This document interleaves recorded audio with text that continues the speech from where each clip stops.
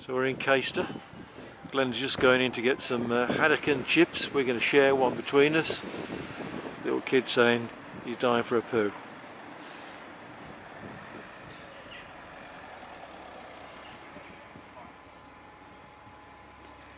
All mine. No, we're sharing. You've added a fish cake, you little devil you. Sorry. So having satisfied our appetite with the fish and chips, we're now going to go on a little walk around Caistor and led by the book. Glenda is the reader for today. And where are we heading first? Well, first let me just tell you the name Caistor comes from the Latin word castra, meaning camp. Yep. And this is how this little market town, perched on the edge of the Lincolnshire Wolds, originated before the 1st century AD. Yay. There's a little bit here. Later, Caistor suffered the plague, and in 1681 the town was ravaged by a terrible fire. Most of the timber-framed houses were destroyed, 45 families were rendered homeless, and a number of unfortunate townsfolk were killed.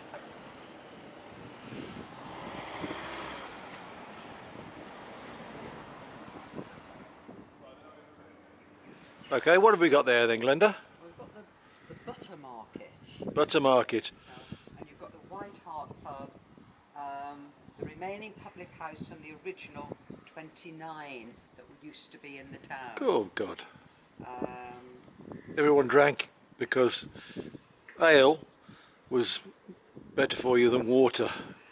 And if you carry on along, which we're going to South Street, it says note the arches on both sides of the road which indicate coach entrances to the former inns. So if there are 29 of them, there'll be lots of these coaching arches. Right, well we're turning right into Bob's Lane. It's a picturesque miniature street with quaint little houses on both sides.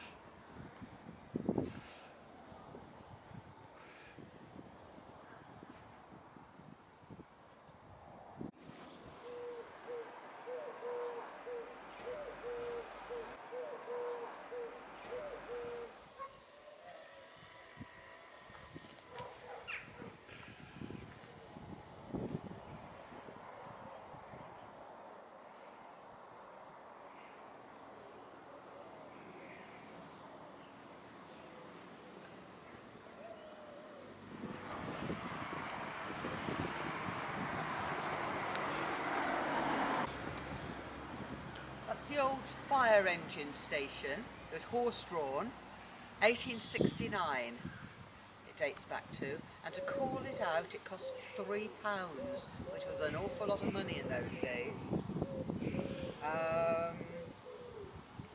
And it was called by the church bells, the tenor and the treble bells ringing.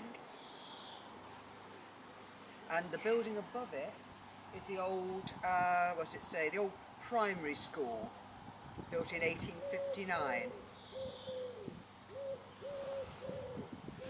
A relatively modern church with a cafe when we're not in lockdown.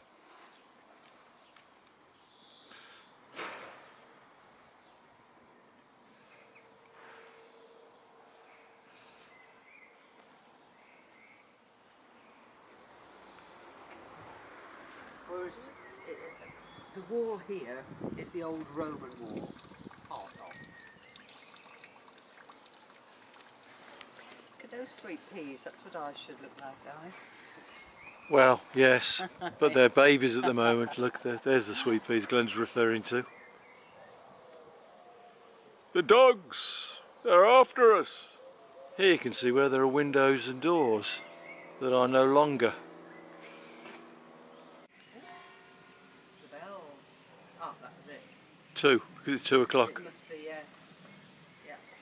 I was pointing out earlier that there's a lovely little door knocker in the shape of a violin and the horse ding-dong bells.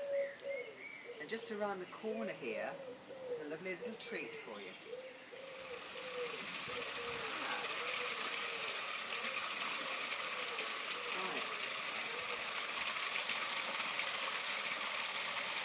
this little spring here, Yeah. I don't know if it's called Cipher or Cipher Spring, Yeah.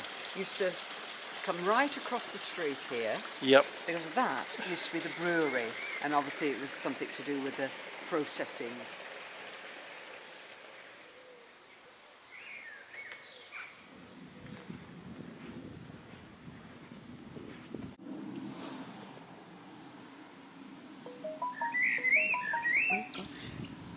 Somebody's left me a message.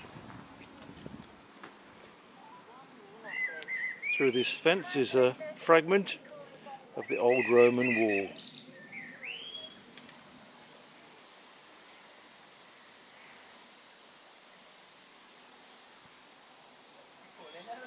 The church dates back to the 13th century, but Yeah. unfortunately, because of the COVID-19, nobody's allowed in.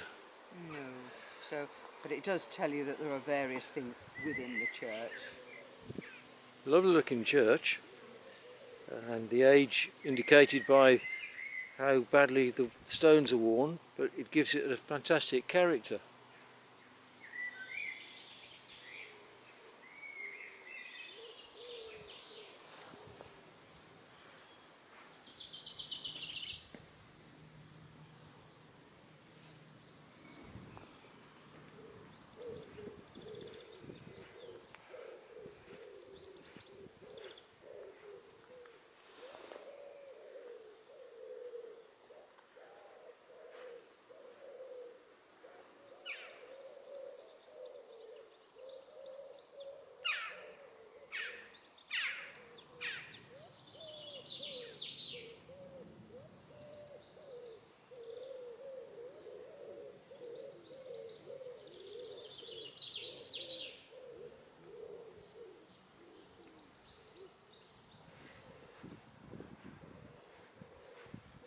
What have we here?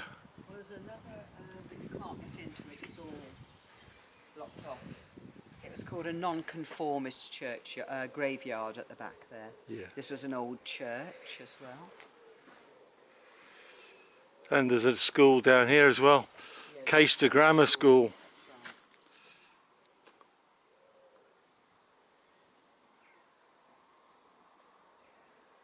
Hunden Walk. Part of the Viking way. Part of the Viking Way, yeah. And the wooden plaque denotes that there were 66 Roman skeletons found in the grounds of the old Talbot Inn across the road. Now a co-op. Now a co-op.